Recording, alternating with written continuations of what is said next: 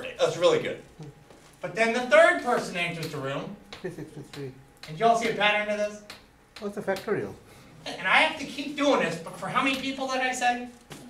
2 people share a birthday. There was 2 people I have to mention out of, I looked in the room and we got, including me, 23 people. So 2 people out of 23 total people. Cool? So I'm going to have to keep multiplying this. That was from the first person, second person, third person. But I'm going to have to keep doing this. So I'll put dot, dot, dot until I get to, if you're curious, what would be the 23rd person? That would be, you got a calculator handy, what's 365? I want you to subtract 23, but then I want you to add 1 to that. So that'd be what? 340, but then add a 1. 343. And I want to tell you why. You go, why'd you add a 1 to that? So I get 343. The reason is, because everyone just think about this.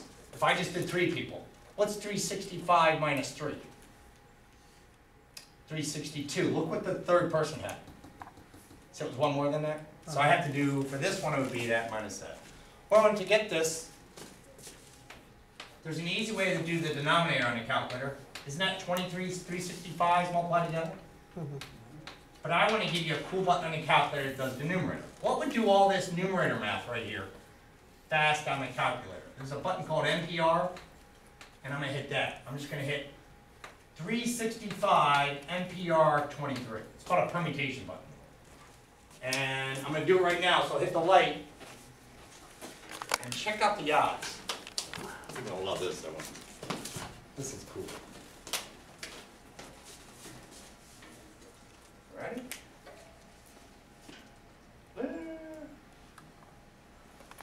One. Clear. 1 minus. All right, I'm going to type 365. I'm going to hit the math button.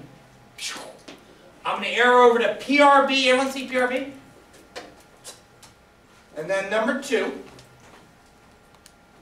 And then I'm going to type that 23.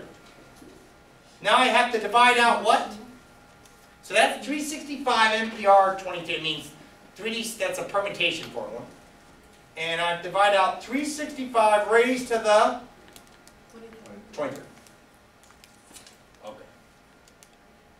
Look at the odds. This is why they call it a paradox. Can you believe this?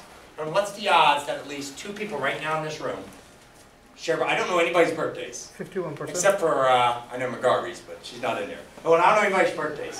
So as you're about to pack up, can we go around the room, say birthdays, see if, what's the odds this happens? 51%. There's a pretty good chance, like 50-50 chance, 2 people are going to share the birthday as you pack up. I'll go around. If you don't want to tell everyone your birthday, would you just make up a day like, September 8th or something like that, right? I'm going to go first. Come on, I'm hoping this happens. We got a 50-50 chance. I'm first, April 7th. Oh, it had to be you, though. All right, well, we'll keep going. Might still have Art. July 17th. July 17th? Yeah.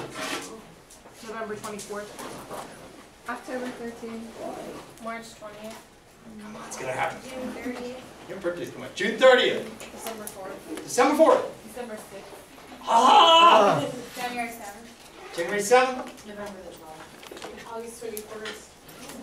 June 7th. Wait, what are you? June 7th. June 7th and April 18th. January 11th. October 23rd. October 23rd. August 31st. August 31st. Uh-oh. We got what? 7 remaining. Here we go. November 10th. January 26th. October 7th. June 12th. April 18th. 2 April 18th. That's it. Yes. Yes, it happened. No, we got right at the end. April 18th. Woo. October 1st. February 3rd. It happened. Yes. Oh, I love it. We had a 50-50 chance.